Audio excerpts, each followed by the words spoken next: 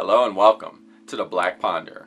I'm your host, Neil Trotter, and today we're going to be bringing it back to some feminist theory because you may or may not know the Black Ponder is very passionate about feminism.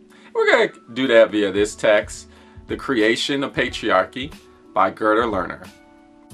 I think this is a very powerful, interesting, and philosophical text. It does bring a lot of truth to the surface, because what this text is basically saying, the meaning or the theme of the text, is that patriarchy, or this idea that men have always been dominant, is not natural. Like, it's not some innate human quality.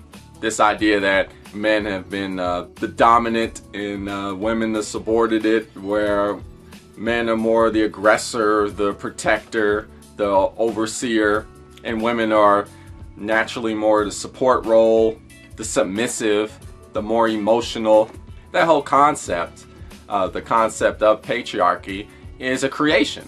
It is not something that's just natural or instinctive. It is a human construct that began at some point in history, was developed over time, and is now so institutionalized in our society that it's hard to separate or understand that it actually is a construct. It's a sociological construct, and it had a purpose, a socioeconomic, political purpose. Now, I know that's a hard pill for a lot of people to swallow. I actually get comments all the time on YouTube where people will say, oh, you know, men are just naturally they're the dominant gender. They're the dominant sex. That's just naturally, they're just more aggressive, and women are just more in tune with their emotions, and they're more support, and they're, you know, in general more kind. And, you know, I get those comments often, especially on my videos about feminist texts, and it's simply just not true. It's not true. You know, there are a lot of women out there who are very in tune with their emotions, but there are also a lot of men out there who are, you know, are subordinate by nature, or they're in tune with their emotions. And likewise, there's a lot of aggressive, dominant women out there. And it has really nothing to do with biology. It's just who they are as individuals. But Gerda Lerner examines when this type of idea, this concept of patriarchy, first started in history, in human history, and then developed slowly over time to our current society today. And that time span is several millennia. And Gerda Lerner goes through this. Very powerful stuff. Let's begin with our first quote. Very interesting idea already. Gerda Lerner talks about how what feminism really is about, or what feminist theory should focus more on, is not this idea of women as the oppressed, because there's a lot of women who actually benefit from the institution of patriarchy. So listen to this. Women, more than any other group, have collaborated in their own subordination through their acceptance of the sex-gender system. They have internalized the values that subordinate them to such an extent that they voluntarily pass them on to their children. Some women have been oppressed, quotations, oppressed, in one aspect of their lives by fathers or husbands, while they themselves have held power over other women and men. Such complexities become invisible when the term oppression is used to describe the condition of women as a group. So that's not to say, what we're not trying to do here is we're not trying to shake our fingers at women who are part of this patriarchal system, or buy into the idea that patriarchy is just some natural thing. Like, shame on you women for doing that. No, that's not what we're trying to do here. We're just trying to get to the truth. We're trying to really understand the true nature of what's going on. And when we study feminism and we look at women as the oppressed, that's really not a truthful examination of what is actually going on. The use of the phrase subordination of women instead of the word oppression has distinct advantages. Subordination does not have the connotation of evil intent on the part of the dominant. It allows for the possibility of collusion between him and the subordinate. It includes the possibility of voluntary acceptance of subordinate status in exchange for protection and privilege, a condition which characterizes so much of the historical experience of women. So that's very important to understand as we talk about this feminist theory and this idea of patriarchy as a creation. Women throughout history have voluntarily bought into that concept of patriarchy as natural or innate, and have voluntarily subordinated themselves or put themselves in a subordinate role so they can reap other kinds of benefits, the types of benefits that patriarchy allocates, like economic privilege, like certain kinds of protections. Very important to understand as we move forward with this. Let's move on to our next quote. Once we abandon the concept of women as historical victims acted upon by violent men, inexplicable forces, and societal institutions, we must explain the central puzzle: women's participation in the construction of the system that subordinates her. I suggest that abandoning the search for an empowering past, the search for matriarchy, is the first step in the right direction. This is another interesting quote I feel is important, because now we're getting into there's several things you can think about, because we're talking about the idea of like a lot of women who are very anti-feminist, a lot of women who believe that feminism is just a rejection of the natural order of human behavior, and the women who are feminists who struggle with that battle. But it also talks about the situation that went on particularly in early feminism, where early feminists were trying to discover a matriarchal society, or some sort of society where women were the dominant force at one time, or when human tribes had like alpha females or something like that. What Gerda Lerner is saying is that we should abandon that idea too, because it's a lot more complicated than that, and it's not so simple. So each side is living in this kind of false sense of reality.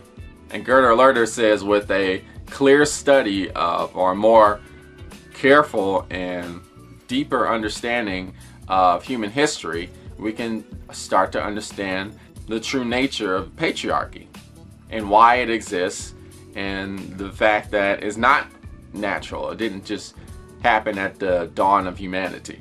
We'll go to our next quote now. In most primitive societies of the past, and in all hunter-gathering societies still existent today, women provide, on the average, 60% or more of the food. To do so, they often range far from home, carrying their babies and children with them. Further, the assumption that there is one formula and one pattern for the sexual division of labor is erroneous. The particular work done by men and women has differed greatly in different cultures, largely depending on the ecological situation in which the people find themselves. One thing that we still, currently in our society today, a lot of people don't understand is we have this vision, a lot of people have this vision of early man as, the men went out and they hunted big game like giant woolly mammoths or giant saber-toothed tigers, and that's what men did back in those days, and they had huge spears, and the women just stayed at home and raised the children. There were a few societies then that did that, but there was other societies that didn't do that at all. A lot of societies back in early human history, prehistory, before humans began to record their history, a lot of women went gathering for food, right? And they didn't chase after big game. They farmed, or they looked for herbs to eat, fruits, vegetables, scavenged for little small animals. Many societies back there was like that. So this whole idea of man as a strong hunter that went out and like slayed these mighty beasts and had to return back to their home to eat. This is kind of a myth, and it helps perpetuate this idea that men are naturally dominant and aggressive and this strong hunter gender or sex. And all one has to do is really seriously look into studying anthropology or archaeology, and if you seriously study that, you will start to discover like, oh, okay, most societies back then were not like that.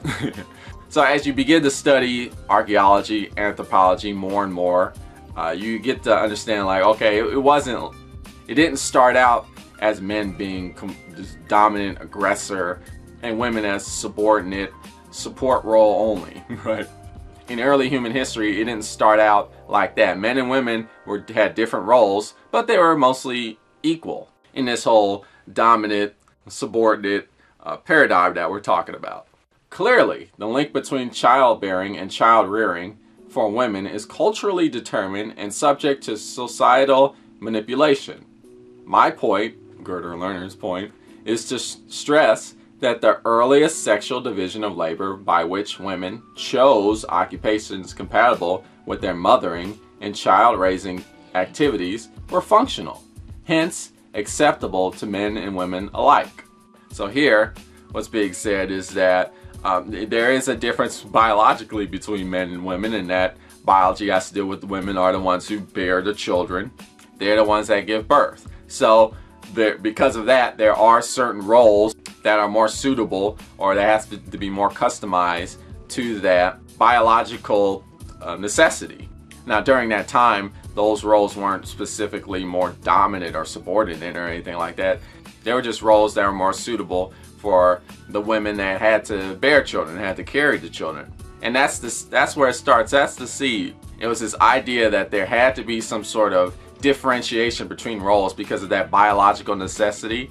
That's when people who institutionalized patriarchy for the first time took advantage of this, and from that started building upon this whole notion of men being more dominant, women being subordinate. It was more just a division of labor based off of just this biological function of childbearing. But patriarchy added a lot more fiction to that truth. The story of civilization is the story of men and women struggling up from necessity, from their helpless dependence on nature to freedom in their partial mastery over nature. In this struggle, women were longer confined to species essential activities than men and were therefore more vulnerable to being disadvantaged. My argument, the author's argument, sharply distinguishes between biological necessity, to which both men and women submitted and adapted, and culturally constructed customs and institutions, which forced women into subordinate roles.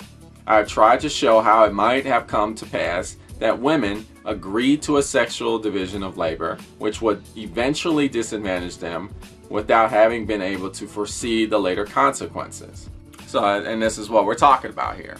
It was this biological necessity, childbearing, that women did, which future people in power took advantage of to build upon a fiction of patriarchy that would support their power structures.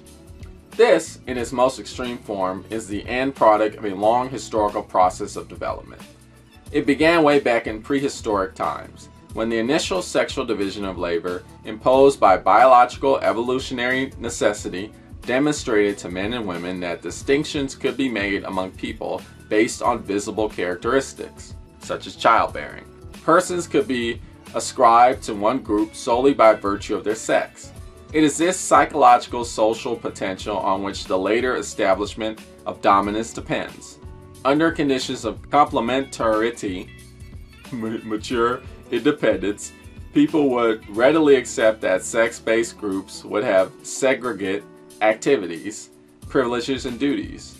Most likely the subordination of women as group to men as group, which must have taken centuries to become firmly established, took place within a context of difference within each kinship group, the difference of the young toward the old. This form of difference, which is perceived as cyclical, therefore just, each person taking their turn at subordination and dominance, formed an acceptable model for group difference. By the time women discovered that the new kind of difference exacted from them, as was not of the same order, it must have been so firmly established as to seem irrevocable. So over time, throughout history, the idea of women as subordinate, men as dominant was built upon.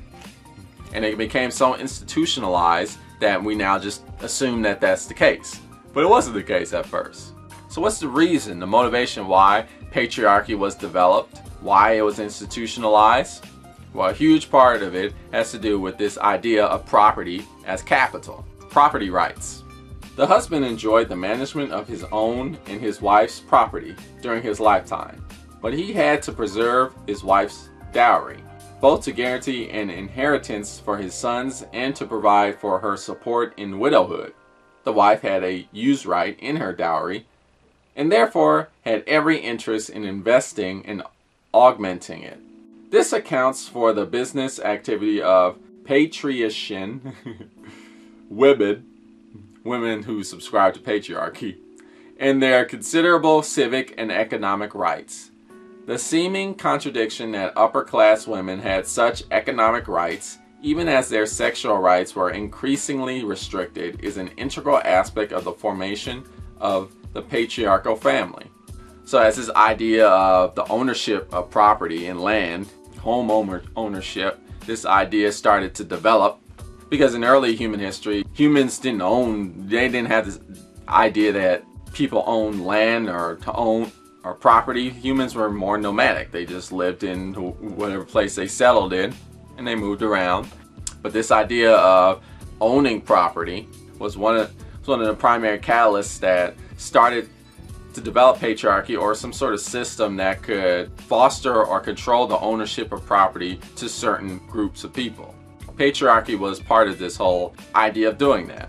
As time moved forward, women subscribed to patriarchy so they too could benefit from home ownership or property rights. Some women in power positions, economic power positions, all they had to do was subordinate their sexual position to their husband or their brother or their father. And this is where this institution of patriarchy first starts. For women, class distinctions are based on their relationship, or absence of such, to a man who protects them, and on their sexual activities. The division of women into respectable women, who are protected by their men, and disreputable women, who are out in the street unprotected by men and free to sell their services, has been the basic class division for women. It has marked off the limited privileges of upper-class women against the economic and sexual oppression of lower-class women, and has divided women one from the other. Historically, it has impeded cross-class alliances among women and obstructed the formation of feminist consciousness.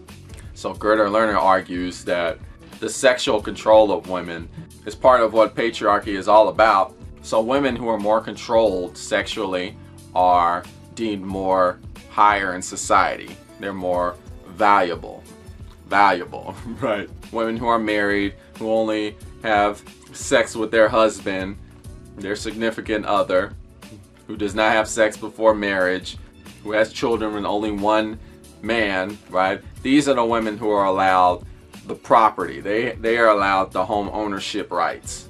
These are the women who are allowed the capital of land and other economic privileges. Whereas women who are not married or who have sex with multiple partners, these are the people who are not allowed economic privilege. They're not allowed home ownership. It's harder for them to gain economic privilege. This type of situation was institutionalized before Christ was born, right? And it was developed over time. And this is the reason even today why marriage is considered so high and valuable culturally. Why it has such morally profound implications, and why when you get married you can get all these government benefits, right? And you get a lot of economic privileges when you're married too. Women who are more sexually controlled, subordinate, get more economic social privileges. And that reality is what makes it hard for feminism to develop, because it has to get over that huge hurdle. It was a rational choice for women, under conditions of public powerlessness and economic dependency, to choose strong protectors for themselves and their children. Women always shared the class privileges of men of their class, as long as they were under the protection of a man. For women, other than those of the lower classes, the reciprocal agreement went like this. In exchange for your sexual, economic, political, and intellectual subordination to men, You may share the power of men of your class to exploit men and women of the lower class. In class society, it is difficult for people who themselves have some power, however limited and circumscribed, to see themselves also as deprived and subordinated. Class and racial privileges serve to undercut the ability of women to see themselves as part of a coherent group, which in fact they are not, since women uniquely of all oppressed groups occur in all strata of the society. The formation of a group consciousness of women must proceed along different lines. That is the reason why theoretical formulations which have been appropriate to other oppressed groups are so inadequate in explaining and conceptualizing the subordination of women. Feminism really is speaking truth, and philosophical take on feminism, feminist theory, is letting you know the true nature of reality. Human society is based off of the exploitation of certain people for the benefit of others. We have this class distinction as well as racial divides and gender biases. It's all based off of socioeconomic power and the fight for certain groups of people that have that power to maintain it. Okay, patriarchy is a tool for people who have socioeconomic power to maintain that socioeconomic power. And there are people within that group, people of high socioeconomic class who are women. It's hard for them to understand the message of feminism because they reap the benefits that patriarchy gives, because patriarchy maintains their high socioeconomic advantage. But ultimately, it is at the expense of their sexual freedom, their voluntary subordination. So they can reap certain benefits at the expense of giving up other benefits. And that's the reality of the situation. It's important to study feminism, I think, and what feminism reveals, feminist theory in this particular case, it reveals the structures of society, how human society has institutionalized these forms of exploitation, class advantage, racial divide, all to maintain power structures for certain groups of people. And that's very important to understand, because now we're getting at the reality of what human society is all about, and what we can do to remedy all the problems and get rid of all this exploitation and all this domination and taking advantage of certain people to help a select few raise up to the top. This is important to understand. So if you're one of those people that make the assumption that patriarchy, male dominance, is something that's natural, you should check out this book, read this book, because it might throw you some curveballs that you have to really think about. Well, you've been listening to The Black Ponderer. Tune in next time for more philosophical thought.